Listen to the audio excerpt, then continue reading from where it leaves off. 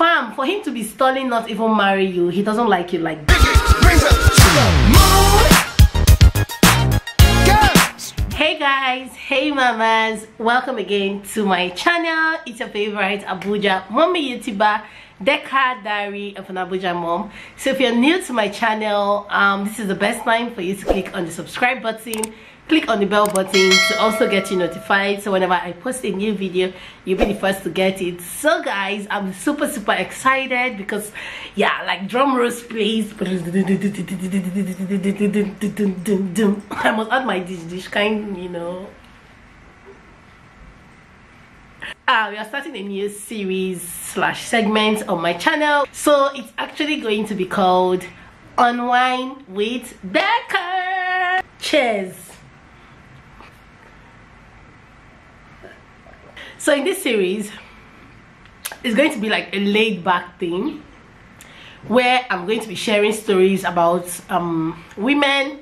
Some of them I see on the internet, some of them for us to learn from, basically. Because as a mom, as a woman, you know, as a married woman, sometimes you go through things and you need somebody to advise you without judging you, right? And I feel a lot of us in Nigeria, we like to cover up, which is one of the biggest problems we have, me inclusive. We like to cover, we like to want to show shows that we're perfect, we're okay. Not necessarily perfect, but we're okay.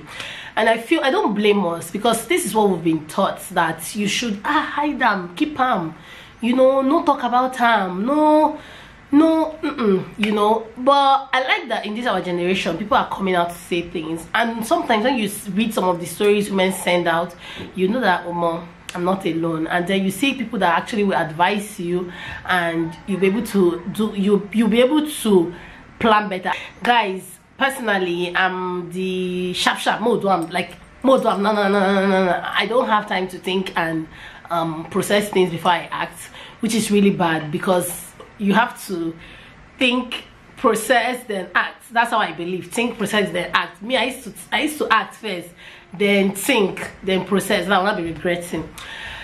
So I'm going to be reading this story which I saw on one of the mommy pages I follow on Instagram. Lovely page. I read these stories and sometimes I cry, sometimes I laugh, sometimes I'm like, really? Like, I've learned a lot of things where we're quick to say, you're very stupid. No, in as much as you feel like a person is very stupid, that's the way you would come about it. That person not feel stupid, you know.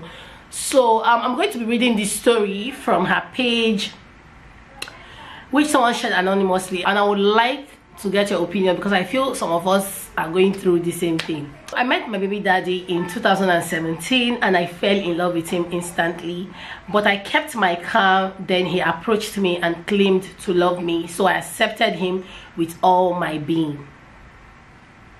Women. After some months into the relationship, I got pregnant for him, though I really wanted to have the baby. But I was so scared because the relationship was still very young and I don't know any of his family members yet. So we agreed to terminate it. Some people would say I'm reading really fast. Let me know if I read really fast, so that maybe in the next video I'm going to read slower. I'm going to try to read a bit slower so you guys can get every word that I'm saying. Then I started pressuring him to introduce me to his parents, but he was stalling. I don't know why, and I didn't want to push it. Why were you pressuring him? Okay, because you were pregnant. No, you weren't pregnant at this time. Why were you not pressuring him to meet his parents? Like, I feel, see, that's one mistake women make. I'm going to be answering, like, you know, there's some mistake we women make, where if a man really wants you, guys, you won't be the one that will be, you won't even tell him anything. The moment you're with somebody and you're the one having to pressure the person into marrying you, that marriage will not end well. It's always going to be you. If people have a little quarrel, it's going to enter you, so now you force them to marry him. You know, there's just so many things that comes with that kind of thing. If you know you want to get married and you're dating somebody that is not talking about marriage, you talk to him once, you talk to him twice, he's still doing like this, he's not talking well. See, Japa, like Tika race, find your levels. Because it's not a do or die affair. There's so many men that want to get married. It's just that the way women feel nobody's marrying me. That's why some men also say, I'm looking for a wife. It's hard to find women these days, good wives these days, and all that and all that. Even though I don't know what they're actually looking for, because maybe they're looking for someone that is Nicki Minaj with small trauma Jesus inside the person. I don't know. Fast forward to 8 months after we started dating, I got pregnant for him again. And I couldn't just bring myself to have an abortion the second time because I was so scared. I decided to tell him, but I was ready to take responsibility even if he doesn't want to. Okay. True to God though, let me not lie, I like this part. So whenever you're watching this segment or this series, go and get your tea, go and get your wine, go and get your champagne, your shepe, your sapele water, your dry gin, whatever you like. Because guys, like, we're gonna be chilling and having fun and relaxing. I say I've relaxed. I've relaxed way now. I also was saying, I like the part where she said, even if he wasn't going to marry her, I was ready to take the responsibility of having a child alone. Because I hate when ladies use pregnancy to hold men. It's very wrong. Like I said, your marriage is not going to be a happy marriage. It's not going to be a happy marriage. It's going to be quarrelsome. It's going to be full of regrets. Because most people that have had this issue of pregnancy making a man marry them, they've always had issues. Like, let's be truthful, they've always had issues. So I'm happy for that statement. So let's continue. He was happy when I told him, and I was so relieved. He promised to go inform his mother so we can meet officially. Then my nightmare began. I started. I had informed my people that we already started preparing wedding. Then I received a call from his mom telling me her son is not ready for marriage. This is where I know, since she said, I'm surprised, since she said she was ready to take responsibility, like she can take responsibility for the baby, she doesn't really need him. If he says I don't want, she'll just respect herself and carry her baby and go, right?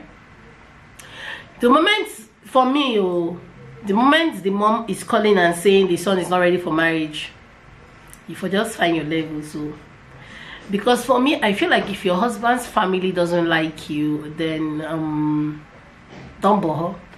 Like if they see, there's something like they're just okay, they're not like they're all over you or they're crazy about you, but they're just cool with you. There's a difference. So the difference when they see you, you can tell that they don't like you. Don't be eyeing you, don't be warning you as in this. See, fly out. Hey God, if you don't fly out, then you go so far. Fly out. I always say it. Hold your ear. Fly out too. Fly out too. Hey, okay, let's continue. All our plan went down the drain after a lot of begging. No, this one I cannot drink for this one. What's happened? After a lot of begging and dialogue, she agreed to come see my family with few of their family members. Nothing for you. Okay. I was already 7 months gone. Then we had a parlor intro. I gave birth to my baby girl with CS. It wasn't easy at all. Yeah, CS is not easy. Like, no, just having a baby is not easy. It's not about CS or vagina birth. Just having a baby is not easy. She claimed she was too busy to stay with me. Then my mom stayed with me for 2 months. Like, for me, it's not about, this one is not about like hating your mother-in-law or liking your mother-in-law. I feel like omugo is supposed to be done by your mom, except number one, your mom is not around. Like, your mom cannot come, like maybe she's late or she's sick or she cannot just come. That's when I feel like your mother-in-law should come. So I believe, let me know in the comment section, I believe your mother-in-law not coming shouldn't be a problem. It shouldn't be a deal breaker. Like, if my mother-in-law don't come for my woo, it will make me hate her or love her less, you know. I don't care. Like, I don't even think about it that way, because I've always thought in my head that my mother is supposed to come from my omogo. During my pregnancy, my baby daddy promised me we will go to the registry after I deliver. My baby is 2 years now, and he keeps postponing. Then anytime we have a little argument, he will always argue. He will always tell me he didn't marry me. That is it a crime to impregnate someone? I said it, like I said it from the beginning.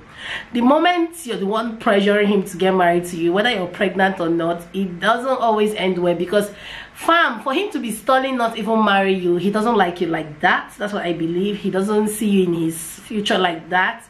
So he will be regretting. He might even hate you, like you use pregnancy hold him down, you know. So my advice for women when they come and tell me this kind of thing is that you're pregnant for somebody. If you want to keep it, it's fine, but you mustn't marry the person. You can be pregnant for somebody and live your life, and you can get married to someone else. I know people will say, we're in Africa, people don't, it's not easy to get married like that. That's one of our biggest problems. That's why women still do this kind of rubbish, because of that same talk. That statement hurts me deeply anytime he says it. Even till now, I'm not in good terms with his mom, because the more I try to move closer to her, the more she shuts me out. Then I stayed on my lane. She doesn't even ask after me or my baby, which is really fine. I feel like if you, in general, I feel like if you try and it's not working, respect yourself and stay on your name, because after a while it will not be like, say this one, you know, go rest, like what's doing you, you know. That's what I believe. Okay, I'm confused right now. I don't know what to do. Should I stay in the marriage or leave?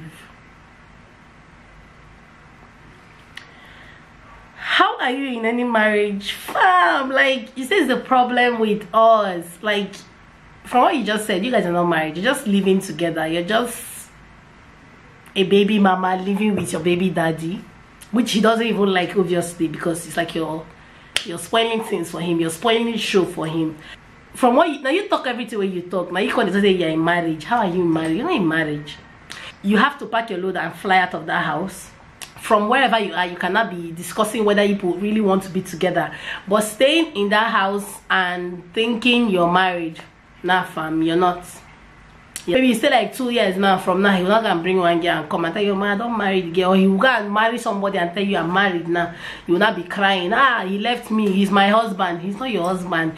And he's already telling, he's not telling you straight like leave, but he's telling you leave.